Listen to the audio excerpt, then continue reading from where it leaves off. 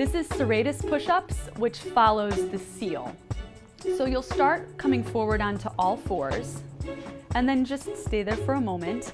Lower down onto your forearms, make a fist with one hand and wrap your other hand around it. So you may be wondering, what is a serratus? It is not a cloud, it is a muscle. So those serratus muscles, there's a couple of them.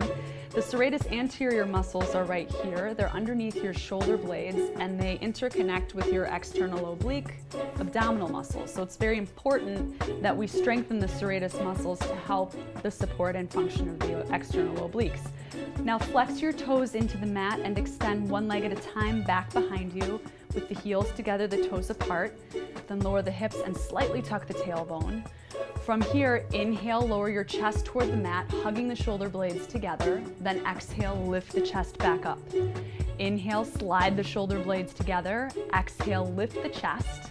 One more time here, lower and lift. Now hold it here. Lower both knees back to the mat and sit back into your rest pose. And that's Serratus push-ups.